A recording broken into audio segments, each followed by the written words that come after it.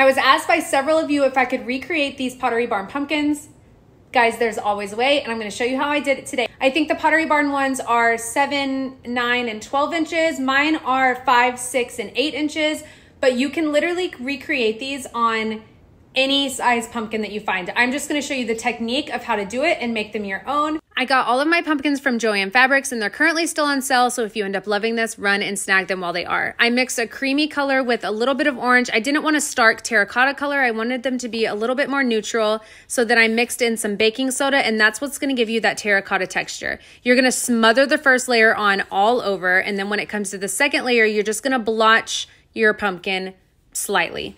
Now, when it's still wet, you're gonna sprinkle some flour on top of that splotched paint and you're gonna smear it around, and then when that paint dries, it's gonna dry the flour on with it. And here are how my little guys turned out. They are so cute and so ready for Halloween.